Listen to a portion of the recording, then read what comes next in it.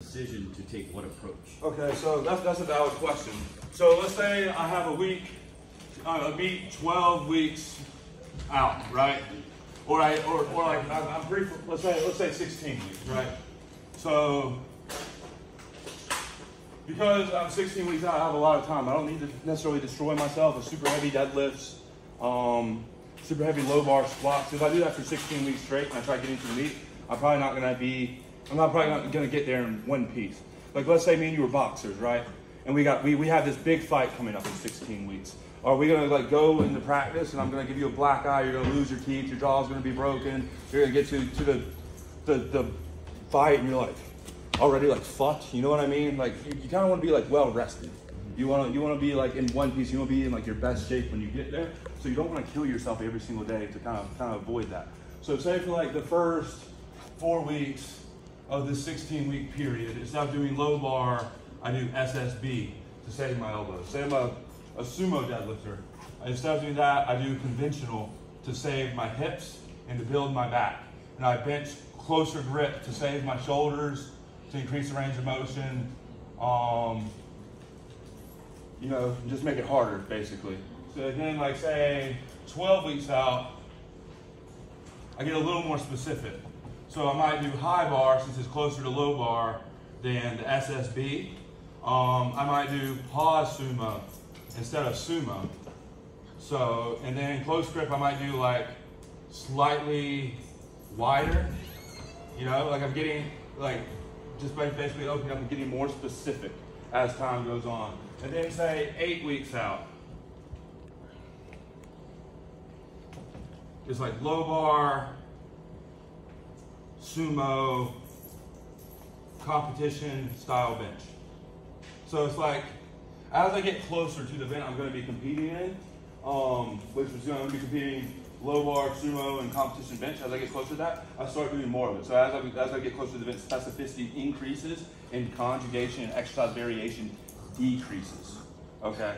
So, cause like here, I don't need to be like the best at low bar squats at this time, but when I'm like close to the meet, I need to be. I need to have that skill trained. You don't have to train absolutely year round to have it practice. You know what I mean? What's up? So your training is based on how close you are to like basically. Like after my meet, I didn't do low bar squats for 9 weeks. I did SSB exclusively. Why? Because I just did low bar squats for like 12 weeks straight. Do I hate low bar squats because I'm doing SSB? No. But I just did them for so long that I'm going to take a step away from it. That way I kind of have time to like get stronger before I go back to it. You know what I mean? And it also saves this, my elbows, my shoulders, and then I can like train my bench harder because of that. So there's a huge benefit to like not doing your competition style all the time so they can kind of heal and you can strengthen your weaknesses, basically. But if you notice, when I talk about strengthening my weaknesses, SSB is still pretty specific. A conventional deadlift is still pretty specific to sumo in terms of like load, exertion. You know what I mean? It's not like I'm doing like a stiff like deadlift with like 135 thing that's going to carry over. Like it's still, you know, the intensity is still relatively high. Like, but it's basically like, also like for this, like say the rep scheme, it might be 6 to 12 reps. And 12 weeks out, it might be 4 to 10. 8 weeks out, it might be 2 to 8. So like, not only does it get more specific as you get closer in terms of exercise selection, but also it gets more specific in terms of like, at the competition, we're gonna do singles, right? So what's more specific to a single, a set of 12 or a set of 2? A set of 2 is a lot closer. So like, we don't necessarily need to be doing sets of 12 3 weeks out on squat, but if you're doing doubles, you're gonna be pretty conditioned for that single. But that doesn't mean sets of 12 on squat are bad. Because when you do them, they build a lot of fatigue, they build your legs pretty well. But if you did it like 2 weeks out from meet, you're gonna go to the meet and your legs are gonna be sore. You see what I'm saying? So everything kind of has a time and a place. And there's not necessarily like a correct time and a place for it. Each thing's a tool, and it's just kind of learning how to apply it and when to apply each one. There's not necessarily a right way to do it, but there's definitely wrong ways, if that makes sense. You know what I mean? We're already on programming. I can break this down a little further. Yeah, because I did have more questions, but if we're going to move on to this, I don't want to. No, it's okay. Ask as many questions you want. I might need a better marker, though. Yeah. If someone could hook me up. What's your next one? So what influences set and rep range at a given percentage? Okay, so that's a valid question as well. So I like to start and give myself room to grow. So say excuse my handwriting, but 5 by 5 at 60%. Like, well, what's your best bench? 300. So 60% of that, I'm guessing, is like 205. Does that sound right? Yeah. Okay, let's pretend that's right. So say you do 5 by 5 at 205. That'd be fairly easy for you, right? Okay, but next week, 5 by 5 at 220, right? If that goes really, really well, then you keep rolling. 5 by 5 at 231, we'll say that. Say this one gets really, really, really, really fucking hard, right? There's a few things you could do. You could go to a 5 by 3. Let's make this a 5. A 5 by 3 at 245. And basically, like, I'm getting the same thing. I'm getting more specific, dropping reps as load increases. You know, that's one way to do it. I could also take a step back and go back to 205 and try to build up 245 on the 5 by 5. It's basically like you want to progress in some way. Right. And the way to progress is to give yourself room to progress. That's why you start so light, because this actually, even though it wasn't super hard, it fed into this one, it feeds into this one, and then you get the momentum. And then you can like blow shit away. But so it's like start light and add until it's pretty much like, if I was gonna do SSB, I'm gonna take this, I'm gonna run it to the ground until it gets hard. And as soon as it gets hard and I feel like I missed a rep or I'm about to miss a rep and I have to rack it, I'm no longer doing SSB. I move on to high bar. Same thing with high bar, then I move on to low bar. You see what I mean? So, and I'm asking this kind of as a coach writing a program. How do you know how to time the set and rep schemes? Because when I was running your program, it was almost like by the time I got to that 5 by 5 on that third week, it got so heavy, and I was like, I don't even know if I'm going to be able to continue on that. But luckily, the next week, it was changing to like 4 by 2. You got so I was easier? like, how did you time it?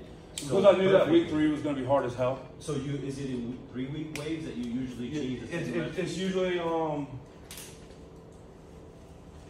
yes, but it doesn't have to be 3 weeks all the time. But usually it's like week 1, 2, week 3. This is the method I like to use, and I kind of got away from deloads, and a lot of people hate on deloads now. I don't like deloading every 4th week, to be honest, because I like training hard. It's my favorite thing to do. I don't want to have to like back off and recover. But I noticed I've made a lot more progress actually like prioritizing my recovery. So week 1, let's say 3 by 3 at 75%. Okay, whatever. Next one, week 2, 3 by 3, we'll say at 80 to 83%. Okay. So these people, they're getting pretty conditioned to do 3 by 3s. That both of these are pretty manageable, pretty submaximal work. And then week 3, 3 by 3 at 7, 8, 9 RPE, 7, 8, 9. So this is where you would push. Like you would push really hard. This is where you would basically try to PR, try to break your PR, try to do something fucking cool, basically. And then week 4, maybe 3 by 3 at 65 to 70%, basically.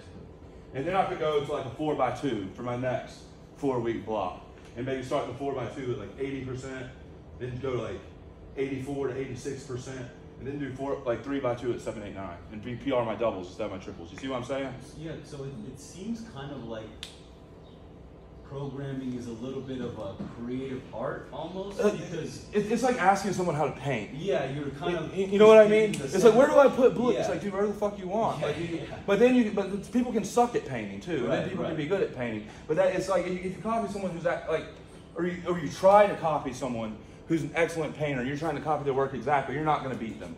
You are not going to do better than them. You never beat someone you like to try to copy 100%. You know, you can learn from them, but you kind of have to like learn to paint instead of like learning to paint someone's painting. You have to learn to paint yourself and learn how to like oh, I think this color goes with this. You know what I mean? And what's right? Because they're not like this is how I do it. I think this works. They're back in the day, I probably went 6 to 7 weeks without a deload. That also worked. Is it which one was correct? Which one is correct? If you talk to me in a year and a half from now, I probably won't be writing programs like that. So it's like, oh, I write programs now. The way I think about it, if you look at your program that you wrote someone for 2 years ago and you don't puke in your mouth a little bit, you're doing this wrong. Like if you're not like, wow, that was fucking terrible. I need to do a lot better, and I've learned so much. Like it's like you're probably not that good of a coach. You know what I mean? Like you should kind of like vomit. It's like you know how like when you're like 21 You like look back to when you were 18, you're like, damn, I was stupid. Yeah. Then you turn 24, and you look back to when you were 21, you're like, dude, I was still. It's like one of those things. Like it's like it should be forever ongoing. Like so, it's like. And honestly, experimenting on people is something that like I think everyone should do. And a lot of coaches are scared to say that or to admit that. But like, how do you figure out what works otherwise? Right, because I thought, or my impression of it was that there was a supposed methodology that everyone more. No one knows what the fuck they're doing. Okay. As someone who's made a career off this and has sold more programs than the majority of other people in the world of exercise science or fit, I have no clue what the fuck I'm doing. Okay. As someone who just did a seminar that y'all paid attention to, I don't know what the fuck I'm doing. You know, I found traces to success. I've seen trends. I've seen I've helped make a lot of people great. And I know that like some commonalities on it. But do I have an exact science, this exact recipe? No. You see what I mean? But like in my head, it's like, I've had a lot of success with this and it's worked pretty well, so I'm going to keep going with it. And as I like keep writing for people, I try to like fine tune it more. I'll like watch them, you know, like, and everyone's a little bit different. So for you, like maybe week 2 is your best week for whatever reason. And week 3, you feel like shit. So if I'm like, you know how like in the stock market you watch for trends? Yeah. But no one knows what the fuck the stock market actually, like if someone acts like they know what they're telling you about the stock market, they're lying to you and they're trying to get money from you. Yeah. Basically, they're trying to seem smarter than that. Programming is pretty much the same thing. You know, like they don't have anything like figured out 100% perfect. But that doesn't mean that some people aren't better at watching the stock market and predicting it than others. But people that are better at watching the stock market and predicting are people that have done it and have watched the trends, have studied the trends, and learned to see them. You know what I mean? That's what programming really is. More so than like, oh, well, this percentage and this exact calculation. Like, no, that's not how it, you know what I mean? So you're essentially kind of like, if you could kind of simplify what are the principles that you're sticking to when writing a program, is it... Let me explain it to you very simply. I was talking to one of my mom's friends who like doesn't really exercise or lift weights or do anything, and she was trying to ask me about like her workout routine and making progress. She wanted to lose weight. And she has no understanding of like sats, reps, RPE, percentage, none of that bullshit. She doesn't, it's beyond her, right? She's like, well, you know, I walk with my dumbbells. I have these pink dumbbells and I walk this far. I'm like, okay, what house do you stop at? So, well, you know, the blue one, it's like, okay, well, you go like 4 houses down tomorrow. And then the next day, I add like 2 more houses. You know, like it doesn't have to be fucking rocket science. It doesn't have to be this secretive method. It's like more, like a simple progression. Yeah. That's, you know, and it's like, can you do it? If not, like maybe like, okay, maybe we took off a bit too much, but like, also that's why you like start light and give you, like if let's say I'm a doctor, all right? I'm a doctor now. You come to me, you have ADHD. I'm gonna prescribe you Adderall. Do you start at like the highest dosage possible? Right. Or do you start like 10 mgs or something? Yeah. And then we see how 10 mgs does. If you get nothing from 10 mgs, we go to 15. And then if that doesn't work, we go to 20. You see what I mean? But I don't fucking start you off at like 80 and then try to work back. If I get my grandma and she's like, hey, I want to start jogging. I'm like, all right, marathon day 1. It's like, all right, no, let's go for a walk. Let's go for a walk and try to like walk around the neighborhood and like, you know, and then like next time let's walk around the neighborhood for 2 laps. And then next time maybe we'll jog a little. You see what I'm saying? But it's not like there's this there's so many different progression schemes. Like I'm gonna show you a few options here. Say you do 3 sets of 12 at 100 pounds on lat pull downs, and you have 60 seconds rest between each set. You have your stopwatch and you're being 100% brutally honest with yourself on what 60 seconds is, right? So the way I could progress this one way would be 3 by 12 at 105 pounds, you know? 60 seconds rest. That's harder, right? Or you could do 3 by 13 at 100 pounds, the same weight, but 1 rep more, same rest time. Or if I didn't even want to like change the reps or the sets, 3 by 12 at 100 pounds, and you have 45 seconds rest, right? Because now I'm doing it in less time. Even if it's only 15 seconds, I'm doing the same weight, the same sets, the same reps. Like, say you do a 5 by 5 at, you know, 60%, 205. We talked about that earlier, right? You get 3 minutes between each set, pretty manageable. What if you get 1 minute? It's a lot harder, you might fail, right? So the timed rest period is definitely a way to increase intensity without even having to alter the reps or the sets. And it's basically like, if I wanted to, I could also do this. I could do 4 by 12, 4 sets of 12 at 100 pounds, 60 seconds rest. Which one of these is the correct progression? You know what I mean? Which progression method do you see to be correct? Like, it gets to a certain point, like if I'm doing like 3 by 20 and I'm trying to bump it up to 3 sets of 30, I'm not saying that wouldn't work, but like it's kind of like, instead of like, the thing is you don't want to be too obsessed with like progressing one. Like sometimes I might want to add a set, I might want to add a rep, I might want to increase the load, I might increase the load and drop the weight, like by drop the reps by two and, you know, up by 20 pounds. Like, it's basically just like, make it harder. Yeah. In some way. Like, it doesn't even, like, maybe you keep the reps, the sets, the weight, and the rest time all exactly the same. But it's like, instead of like, say I'm benching, instead of like my pause being like that, it's, you know, like I pause longer. Like there's if you're doing like say I do 3 sets of 5 with a 4-second tempo on squat with 200 pounds.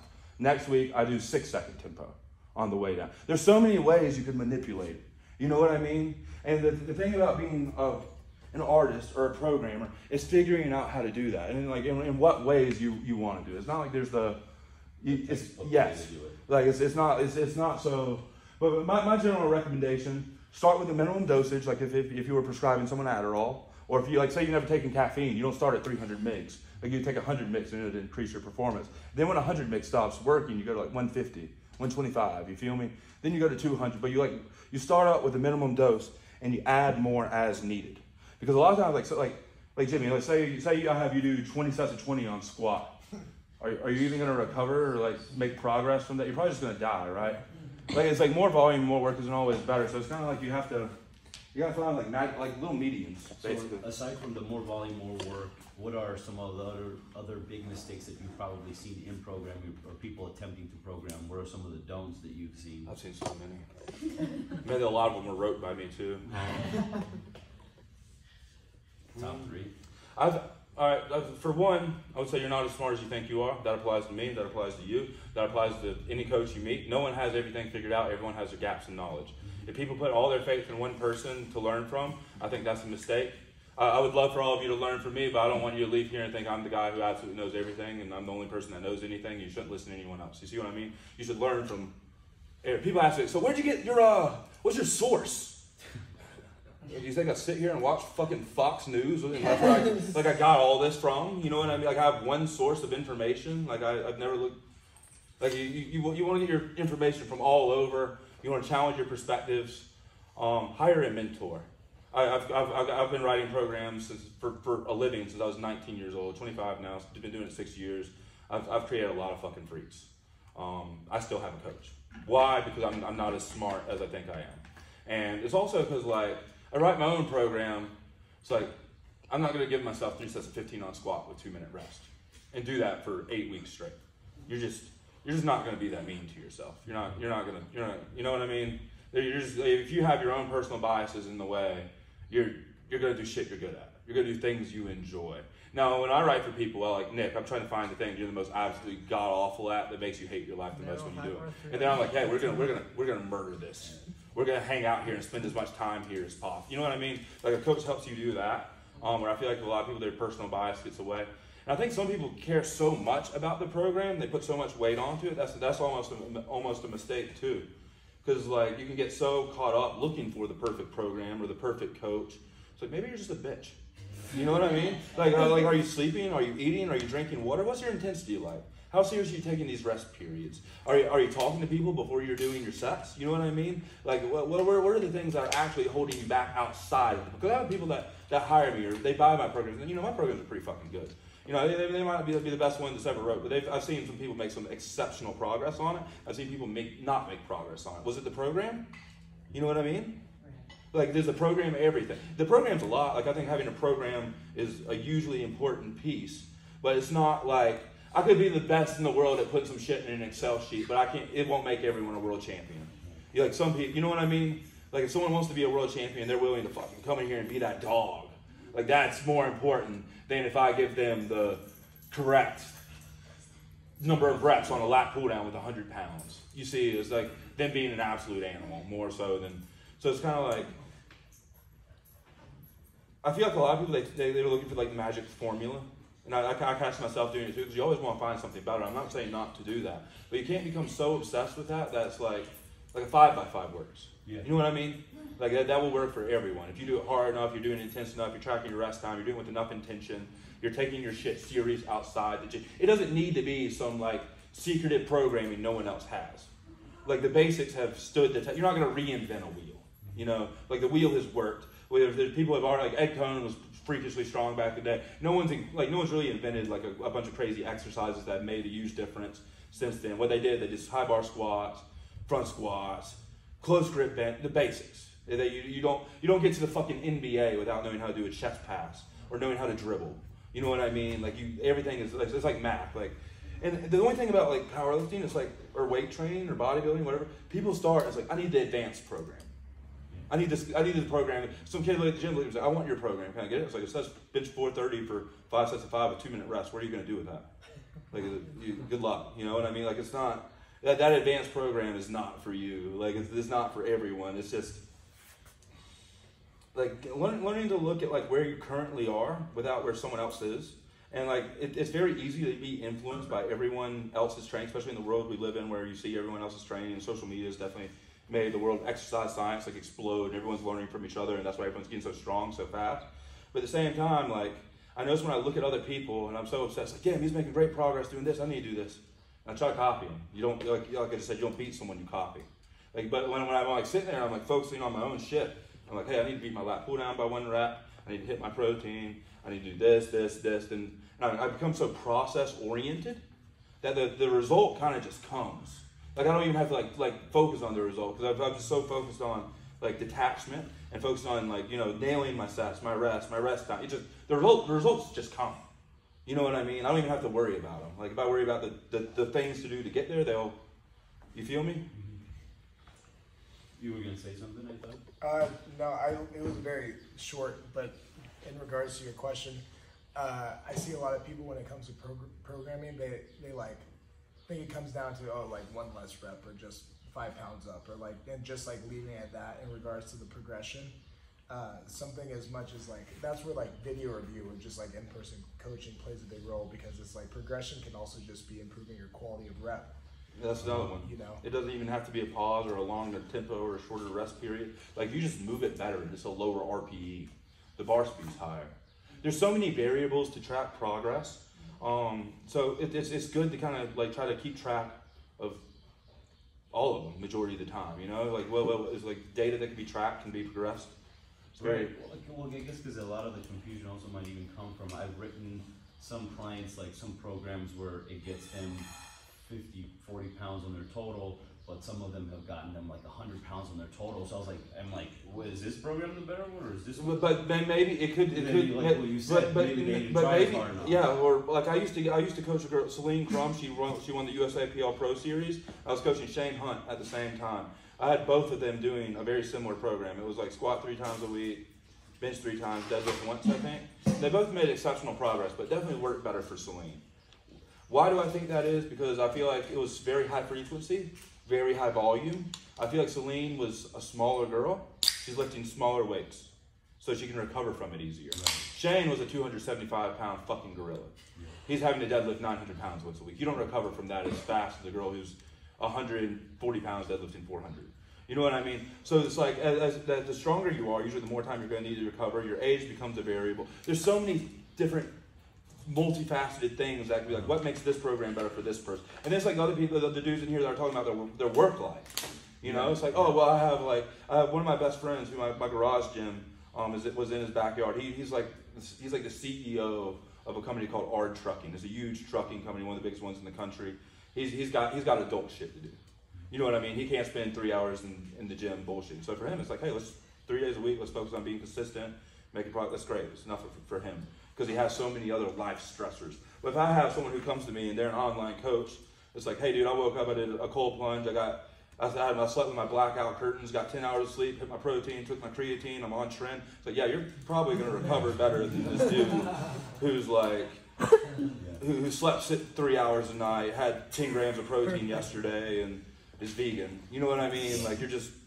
Because I remember you sharing that meme of like, you know, like the retard meme of there's like, I just live heavy when I feel good, and then it's like, well, the science says it's like I just live heavy. The Dunning-Kruger bell curve. Yeah. So how much consideration do you take into like the science-based people? Because you know how people like. I throw all that shit away. I don't think it matters. Yeah. The MRV total number of. Well, MRV is different for everyone, and even like my MRV is not the same all the time. My maximum recovered volume was lower this week because I was traveling. Right. My sleep was like, it's not like it's this. It's a moving target.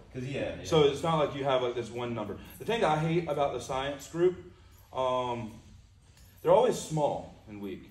And then you look at like the Chad, like golden era physiques, which I consider to be the best physiques that were ever built. It's like all of them had different approaches.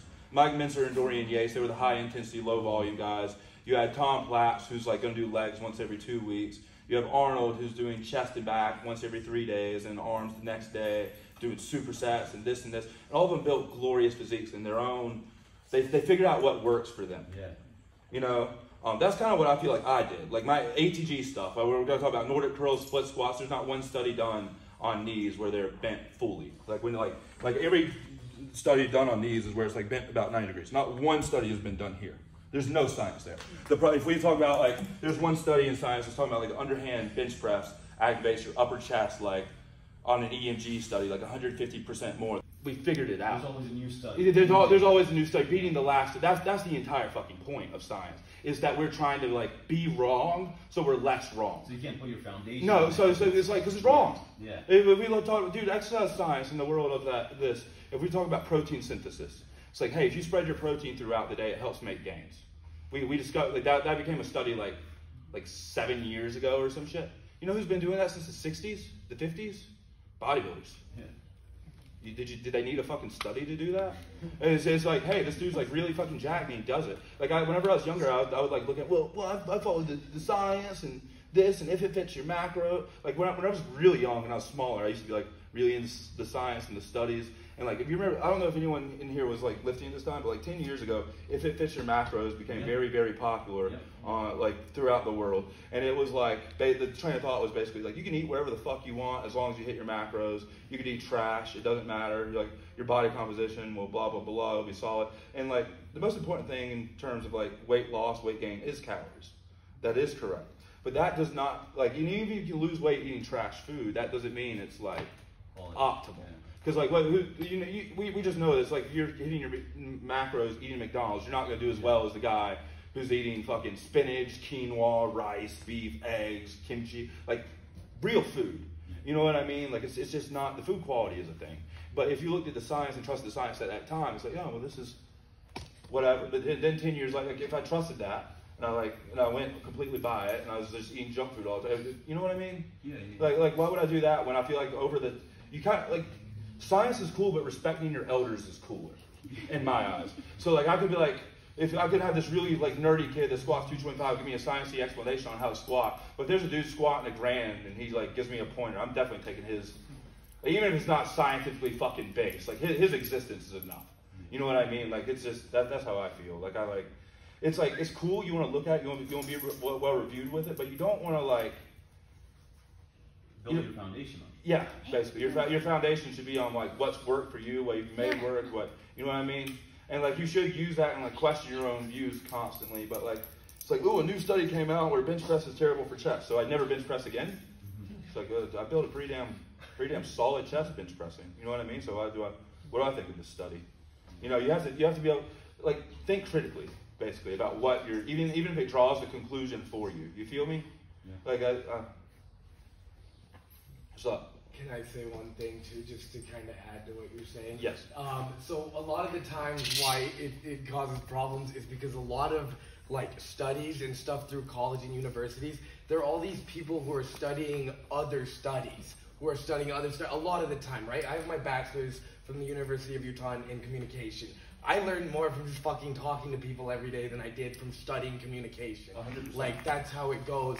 You don't want to do the rocket science program. You want to keep it simple, stupid. Like that's what a trainer. It is not complicated what we're doing. lift heavier rock, you get bigger. Like, do I need a fucking study to do? No. Like, there's the study of Milo and the bull. Have you heard of that? Where, like, the young boy has his pet bull and he just carries it for time and he gets bigger. Do I need a fucking study for that? Like, it's kind of like I feel like when everyone first starts lifting, it's like, yeah, the bigger guy's stronger. Then you get deep into, hypertrophy and strength are two different. It's like, why am I bigger than you? Yeah. You know, like, well, if that was true, like, it doesn't. Another thing, like science, it's not even necessarily the truth, but you kind of have to look where the money is. What motive do they have to get that? You know, I feel like we've definitely become more aware of that over like the past 2 to 3 years. You know what I mean? Instead of follow the science, follow the money. Yeah. So it's like the funding is the thing for these studies. So like, there's a bunch of people that fund like veganism and like studies on that to make it seem like it's like the healthiest thing in the world. Why? Because they don't want to eat red meat. You know, they don't. It's just agenda. Yeah. So it's like, so what agenda is being pushed, and why did they come to this conclusion? Who funded this study? That's another thing. Lane Norton, he's a dude who's got like a PhD in nutrition. I don't know if y'all know who he is, but he had a company called Scivation or whatever, and he would produce a bunch of studies. And right before he dropped the Extend BCA from Scivation or whatever, and then like a month later, he did a study on BCAs and how it had this huge positive impact on protein synthesis and increasing your training, blah, blah, blah. What motive do you think he had to make that study? So does that mean BCAs are great? I've heard, you know what I mean? Yeah, like personally, I would rather just have a fucking protein shake before I went to the gym. I don't want to put money in this guy's pocket because he's a snake oil salesman. You feel me? So it's like you gotta keep all that in mind. And sometimes I used to be a huge fan of Lane Norton. I remember I read that study when it first dropped, and I was like going and buying the BCAs left and right. But it's like now it's like I know a little better. Yeah. You know what I mean? It's like, what does that study mean? Yeah. Like, what does it actually mean? Like, not what does it say? Not what do they make it say? But like, you see what I mean? Because I read Practical Programming, and that's kind of like what he talked about. He mentions it in the beginning, where he's like, a lot of studies are based off of it's university students who don't actually know already what they're talking about. They're not coaches, they're not athletes, training untrained people, and then basically making a conclusion based off of that outcome, because no athlete would dedicate their time to university to take away from their training so that they can study them. And then it's also like the university wants to study people that have 800-pound deadlifts. Yeah. What the fuck? Where are you going to find 10 of these people? Yeah. In one state? Yeah. You know, maybe if you're in Texas, if you're like with their friends, you get them all together, but like, you see what I mean? Yeah. It's a lot easier to find like all those untrained individuals, but does that study apply to the trained individual? You see what I'm saying? Oh, there's another example. There's a study, it's like 1 gram, it's like 5 grams of creatine is perfect. Yeah. You don't need 10 grams, 5 grams of creatine is perfect for everyone. Everyone's heard that, right? Mm-hmm. So let me give you a perspective to question that study. I'm 240 pounds, 250, somewhere in there. You know, I'm kind of a fucking unit. I got a fair amount of muscle on me. So why is my creatine requirement the same as hers when she's half my size? Her kidney's probably half my size, has half the blood in her body. You know what I mean? So why do we both deserve 5? Why is 5 grams optimal for both of us? It just common sense tells you that doesn't make sense. You know what I mean? But if like you look at the study and you take it as an absolute. Now, does it mean that study's pointless? No, but like, it's what you do with it. You know what I mean? Where I feel like a lot of people. I feel like when this might be an asshole thing to say, but I feel like a lot of people, when they aren't big or strong or they haven't actually accomplished things, if I can talk in really, really big words, the hypertrophy in the macro cycle here in the 4th phase of the, I sound really fucking smart. Yeah. I sound like I know something you don't, and that makes people want to pay you. You know what I mean? If I don't have something else to sell, like so if I'm not a unit myself, if my existence isn't enough. You see what I'm saying? So it's kind of a way to like, but I don't know. Like I feel like when I talk to Ed Cohn, or I talk to people that are like the greatest at what they do and they explain things to me, it's very simple. I can understand it. It is not above me. I get a great teacher, it's like I can understand. Like even though they like you can get some teachers who like know the topic really well, but they don't know how to like execute. Yes, how to teach it to you. They don't know how to like so you understand it. But like they can be great at themselves. There's a lot of people like that, you know? Oh, should we hop into fucking split squats and Nordics now? Are there any more questions? Okay.